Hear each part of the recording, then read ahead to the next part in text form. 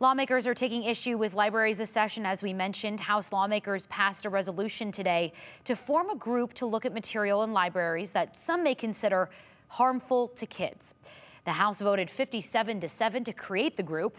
It'll be made up of House members, a member of the Idaho Library Association, and the state librarian of the Idaho Commission for Libraries.